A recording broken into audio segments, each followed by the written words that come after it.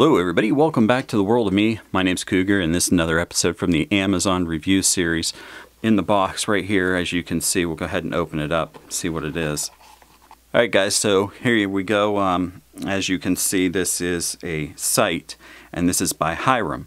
Now HIRAM does happen to be a subsidiary of Pinty, and with this, as you can see, it does come with a few accessories.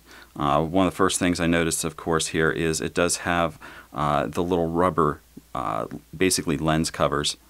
With it, it does come with a riser, and this is a solid piece riser that does go on, I believe this will go on both a pick and a weaver style rail. Now it also comes with a second riser set here, and this one does have the rail there, and then it has the locking mechanism here that uses the two screws, which they do give you the little wrench there to tighten and untighten that.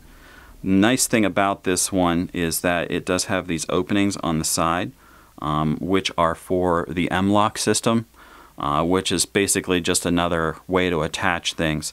So you can actually add things on the side here.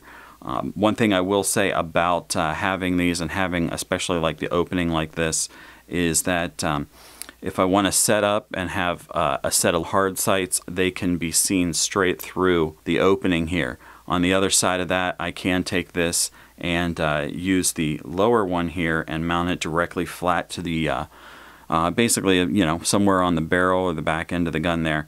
Now, of course, in general, sights like this, because there isn't any kind of magnification at all, and because of the dotting and everything, the red dot, it's good for anywhere from close range to what I would consider mid distances. You probably generally wouldn't want to go too much more than 100 yards with this, just for the fact that you know, then the dot may end up becoming in relation to how small the target is getting to look from being so far away. The dot may be a little overpowering and kind of oversized, and so getting that accuracy kind of diminishes with that extended range. Now this on it, as you can see, does have your different adjustments, and you've got your windage and elevation knobs here. You also have the two little buttons here, and these two little buttons are for both red, and it actually does have a green dot as well. And so we can sit there and change which one, and it does have different brightnesses. This also has the battery case right here on the side, which is really nice that they also included a battery. Alright, so got that in there, and just checking it out, I'm just looking down through it. I hit the button, and the button at the back here is for the red dot.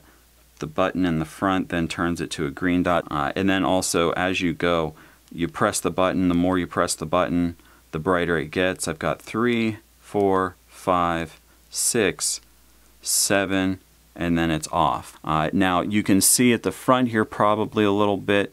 This is silvered, and of course that's how a reflex sight works, is a half silvered mirror basically. Let's go ahead and get this in there and kind of see what it looks like when it's on the gun. So what you want to do is you want to make sure you loosen this up enough so that this is going to get wide enough that this can drop down over top of the sides of the rail system here. Now this is ready to be used. We can make our adjustments with the windage and elevation knobs, set this up to whatever distance we want. If you guys want to check this out, of course, go ahead down there in the description below. There will be a link to this on the Amazon site. Of course, there's going to be the social media down there, the PayPal link, which takes place at Patreon, and don't forget to hit that thumbs up button on the way down or on your way back up, as well as that subscribe button if you haven't done so already, and that little bell. Don't forget to ring it so you know when I've got new videos coming out here on World of Me.